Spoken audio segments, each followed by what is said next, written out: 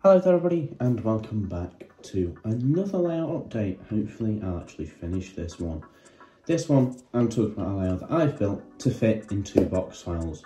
But before we get started on that, I think it's time we make our way back to the start of this project, which if I'm honest was about 3 weeks ago. So I'm going to level with you all. I lost my modelling mojo about 4 months ago. I've done little projects and things, but I've kind of not done that as much modelling as I wanted to this year. I've not had a massively brilliant year, if I'm honest. But my modelling's kind of suffered because of that. And I'd kind of stalled on a lot of projects, including a layout I was building. Nothing massive, it was only a little wide point. And I will still finish that layout.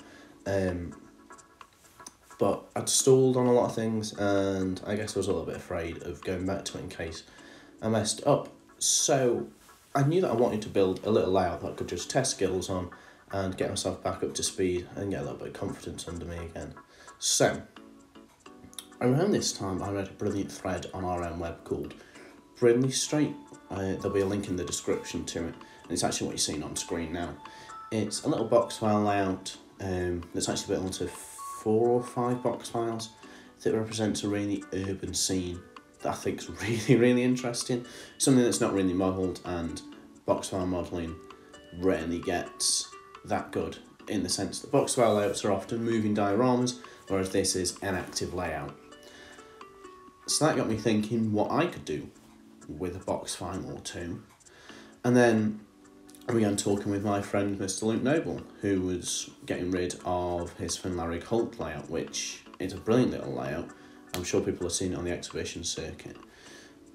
It's a really simple, basic idea, but it's executed really well, and it gives a really good vibe of that abandoned-ish halt that not many people use, but is just limping on. So that was kind of floating around in the back of my mind. I saw these pictures come up on Facebook, which are of different halts across the country. Again, they've all got that feel of end of the line, not a lot going on, but they are somehow still open. And all these things were kind of floating around in my head until I came up with the idea of, why don't I do a tiny little colliery exchange based in a relatively urban but also a little bit of a rural scene that has a little platform for me to run potential passenger services on.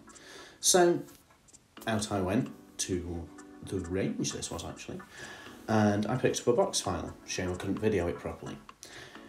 And this is me using said box file with another one I had to mock up what I want the layout to include. Now initially I was just going to use 1 box file. I've ended up opting to use 2 because it gives me a little bit more space and I have to cut the track at strange angles. But you can see here we've got the point right at the end. The bits of track we picked up for a couple of quid from a local model shop because it was second hand. I did have the point left over from another layout.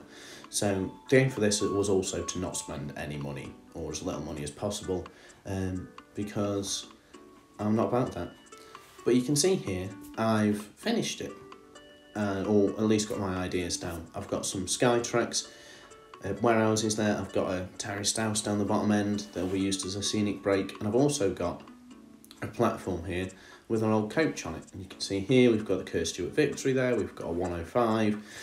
Just getting a feel for what this potentially could look like. I also began to toy with having a second angle, so the layout could be operated and viewed from different angles. You can see here I've actually glued the track down. I decided to put the concrete sleeper track on the outside just because it curved a little bit better, and here I am just using some rail tack, I think it is, paint, just to give it more of a natural colour. So this is me just beginning to build up the scene, some of the more natural scenes, some of the more rural scenes, the less man-made scenes. Here I am with the paper mache in the background, just test running some locomotives. You can see there's quite a bump there, but that's because I stuffed loads of stuff underneath it, the wires and things, and also it's on one of the heat-proof mats in the kitchen. So things do run well. These aren't representative videos, these were just ones I really quickly got while I was on my way working. But yeah, I'm pleased it both runs. This is currently running off a Hornby System 90, but eventually be DCC. I've wired it for DCC anyway. But yeah, it runs well on analog. So you can see I've painted the hillside with a brown acrylic paint. I think it's from B&M, no one really cares. But basically it was one of the cheap ones that you get loads of, and it's really nice with base layers. What I'm sticking down is hanging basket liner. Now this came about when we were clearing Nan's shed, a massive roll probably of about 2x4 foot, so we'll probably only cut about 1 metre square off, and I just shredded it just so I could get this long grass loop, long dead grass. It kind of gives me a angle for which I can aim the layout in terms of things are a little bit dead, maybe it's getting on to the autumn time of year. Here I am painting up my little shelter, and this kind of brings us to where we are now. So what better place to start than one of the fiddle yard entrances? This is the main one where both branch line and colliery traffic will eventually come. You can see the wires there. I cheated and I used some leftover pico ends. Anyway, one of the fish plates was sold on. Anyway, the intent for this is this will have a brick abutment put on it either side, and this will become a really basic overbridge that will probably come out to about here. Something that I'll keep in a separate wax file and pop in place when required. It just gives it a little bit more of a urbanish feel because the hillside is very, very rural. You can see the ballast is really, really messy. I do need to neaten up. I need to weather it down and the track as well. But I'd like to say this is very much the first couple of days working on it.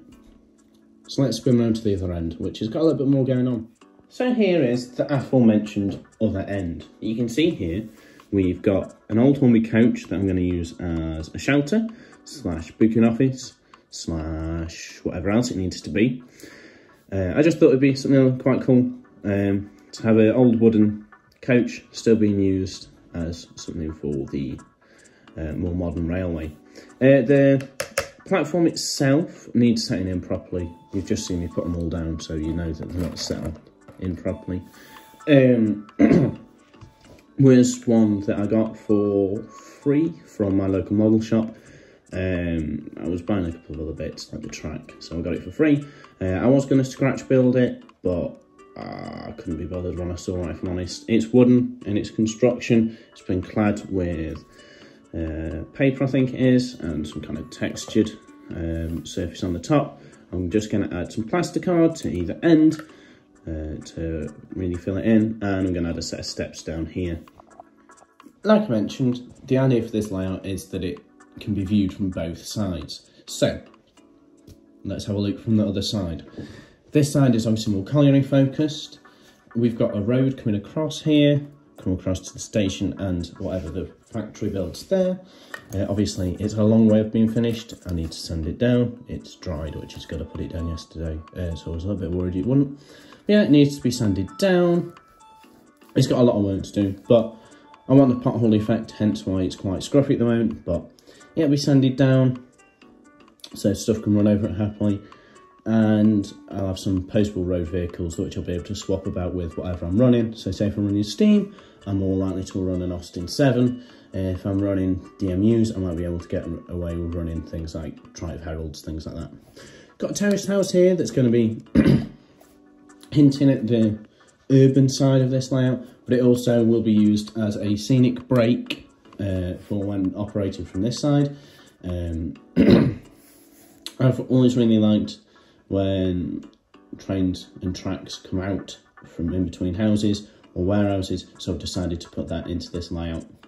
Speaking of warehouses, these are the two Skytrax ones. They're a little bit off being finished, if I'm honest. They've only had one layer of paint on.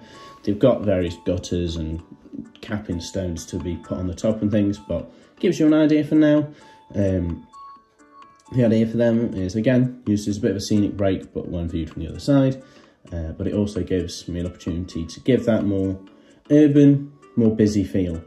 The idea is that maybe this branch line was built to serve the colliery and the warehouse or the factory, but the factory lost the rail traffic to the road, and accordingly the only reason it's really open is because of the colliery. So we'll come back to that when I've posed everything on the layout. So here we are with a little bit of stock posed on it. We've got a 105 DMU there, being sat in the station waiting on the very end of its line, probably due to run back. and be the driver's last turn of the day. And we've got some Colliery open wagons coming up to be left in the station platform to be collected once the 105 is left. I hope this gives you an idea of what the layout could potentially turn into. I'm quite impressed at how much could be fitted into 2 box files. Obviously I could have done more, I could have done less, but overall I'm quite happy with what I've managed to fit into it. It's going to give me an excuse to run some Colliery engines and some of my quote-unquote mainline fleet, such as the 105, my class 25, and also my class 20, which, if I'm honest, haven't had a stomping ground for about 3 or 4 years. So, I, for one, am very happy to be working on this layout. But it's by no means finished. On the still to-do list, we've got finish the road surface,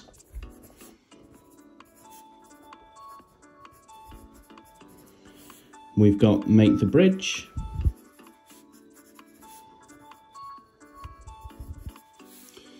we've also got to finish the platform, and I'm going to put about the building, which is obviously the coach, which needs a roof and possibly an interior, as well as steps plus ends, and it will take a bit of weathering as well. Need to do the warehouses too, and also finish off the terraced house. In terms of track work, I need to weather it,